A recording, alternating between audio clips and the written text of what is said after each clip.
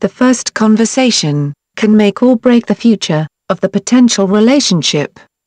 In other words, the goal of the first conversation should be to make it stimulating enough for the other person to want a second conversation, and this doesn't happen by gathering statistics about the person.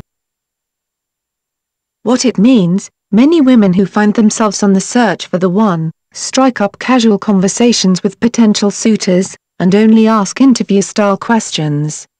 What do you do? How long have you worked there? Where are you from? What brings you here?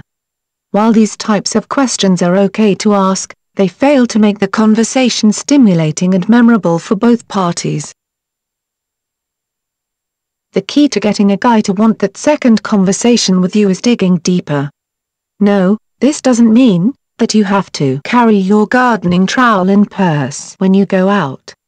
Digging deeper simply means that you need to use the first conversation to ask about his passions and interests.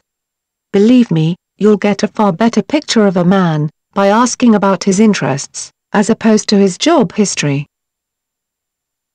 If you want the first conversation to result in a second conversation, make the first one memorable by digging deeper and finding out more about the guy than what's listed on his resume.